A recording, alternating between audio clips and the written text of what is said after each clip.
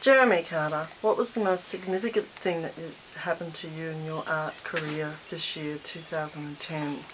Well, this year I probably set out to make the most biggest and ambitious project of my whole career, and it was all a bit out of my league, but I went ahead with it, bought the materials, made it, and was extremely happy with how it looked. It was all a success, and then I got it to the exhibition, which was Sculptor by the Sea in Bondi, and sold it straight away, and the response was fantastic, and it opened all the doors that I needed to be opened for the rest of the career, for especially for this year, to go for it.